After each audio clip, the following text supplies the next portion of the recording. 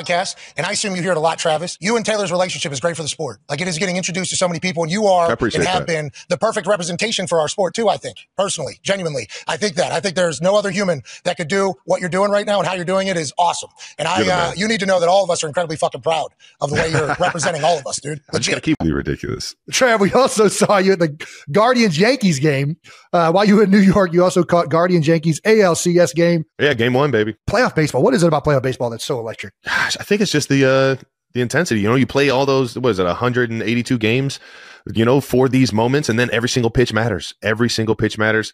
A few got away from our first reliever there, unfortunately, and sure enough, we just weren't able to bounce back from the Yankees' power, man. I'll tell you what, man, when Stanton and Soto, when they get a hold of one, man, oh, shit.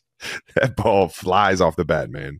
It is impressive. It is impressive shit. My guy, Judge, he's right there on having a huge game. And I mean, the whole time I'm screaming. I'm in hostile territory because it's the Bronx Bombers, and I'm at the Yankee Stadium in the playoffs, and I'm over here cheering for the Guards because I'm a Cleveland kid and I want to see Cleveland win a fucking World Series. And it was mixed feelings because I was there trying to have some fun with Tay and everybody. All our friends, Eli and Chelsea came. Lefko and Enum came. Oh, nice. We had an unbelievable crew with us and hanging with us, and it was fun. It was fun, even though the Guards couldn't pull it off. It was still an exciting game, and it was cool to see Yankee Stadium because I've always wanted to see that thing in person in a playoff game in a hostile environment, and it didn't disappoint, man. The Yankees, the fans, the players, everybody involved, man, it was awesome. I'm having a huge game, and I mean, the whole time I'm screaming. I'm in hostile territory because it's the Bronx Bombers, and I'm at the Yankee Stadium in the playoffs, and I'm over here cheering for the Guards because I'm a Cleveland kid and I want to see Cleveland win a fucking World Series. And it was mixed feelings because I was there trying to have some fun with Tay and everybody. All our friends,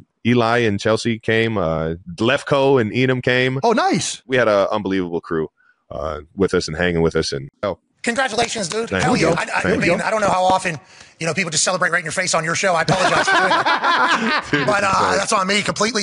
That's awesome, though, dude. I think about some of the shit you're doing right now and like the pictures. My wife, massive fan of your lady. So I get updates on all this shit. You're just having dinner with Wolverine and Deadpool. And then it's like, do you ever like at this point, you still understand, right? At this point, it's just, you can't fathom what's going on. So it's just like a dream. You're just like, oh yeah, no, you're not surprised by like the next thing that comes in or comes into your life, or the next person that walks into the door. Yeah, it's crazy. It's insane. I don't know how the fuck I got to live this silly ass fucking life, man. But I'm definitely fortunate for it, for sure.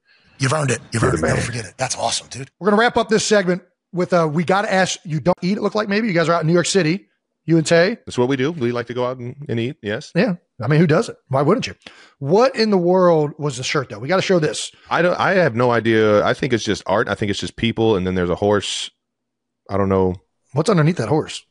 I'm not sure. I didn't really look at this shirt like that when I got it. I just like the color and the patterns and stuff. It looks like a hand. Yeah, you can't really see finger. it. I mean, it's like a pointing finger like that. It's kind of cropped funny, but on this picture, it kind of appears like it's a horse cock. That'd be crazy if I was wearing a horse cock shirt. That's crazy. Yeah. That's why you always gotta really, you gotta make sure you know what you're wearing, kids, or everybody can just assume now.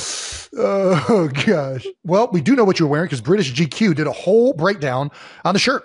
Oh, nice. Thanks, British GQ. Yes. In New York City, the American football player wore a navy bowling shirt with a camp collar design and a boxy fit, released as part of Jacquemus' latest La Casa line. It's a signature move from the French label, flowy, fun, and more vibrant Marseille than minimalist Paris. It's a fancy way of saying it's a button down with horses and people fucking on it. People fucking? I mean, that's what you got out of that? Look at these two people right here. You're ridiculous, Jason. That woman is riding that man. She's standing next to each other. No, they're not. No, not that one. The one right below it. You can't even see that guy's legs. They're sitting next to each other. No. He's underneath. You're making an assumption. There's nothing saying that they're having sex. Well, what are her tits out for if they're not having sex, Travis? She could just be wearing a very tight shirt that shows her tits. She's got a BBL on the backside of that. I mean, what's happening on this shirt? No, those hamstrings are. You're right. The hamstrings match it. You're right. Yeah. You're right. You're ridiculous. The fact that got you fired up is ridiculous. Absolutely ridiculous.